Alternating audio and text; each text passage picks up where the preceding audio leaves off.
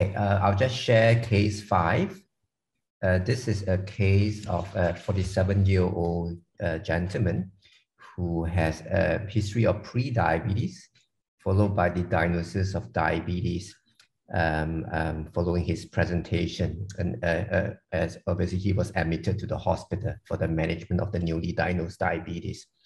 So he's actually his BMI near about 20.9, so this is not in the obesity range. And if you look at his other history, I mean, he's a chronic smoker, it's a positive family history, but mainly in terms of hypertension, otherwise nothing much from the history. In terms of the investigation, the thing that stood out is his LDL cholesterol, about 3.64 millimoles per liter. The first HbA1c is in fact 10.5%. So this is at presentation. And as per other cases, I think in this case, most of them have some degree of arteriosclerosis, both in the lower limbs as well as in the carotid arteries. In terms of this photograph, it looks pretty normal to the naked eye. So at least at this stage, there's no sign of retinopathy. So if you look at the some of the questions that supposed to be asked, I think it is probably intentional that the urine albumin creatinine ratio was left out in the history.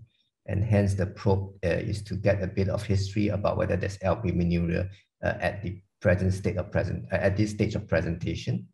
And the second thing, there's no mention of any comorbidity of hyperlipidemia. So again, this was a suggested question to be asked. I think the history is pretty straightforward in terms of type 2 diabetes, hyperlipidemia, and so there's complication of peripheral vascular disease as well as carotid arteriosclerosis.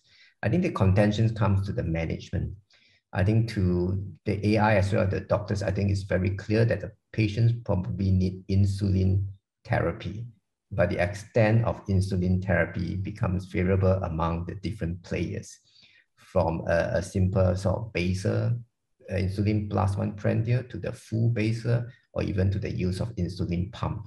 So I think that is debatable. I think it's dependent on the local context of how you manage a newly diagnosed diabetes. In terms of the follow-up suggestion, you can look at this sort of a second doctor. It lists down, I think, categorically what are supposed to be done. I think this is quite suggestive of probably an AI doctor coming with all this sort of suggestion.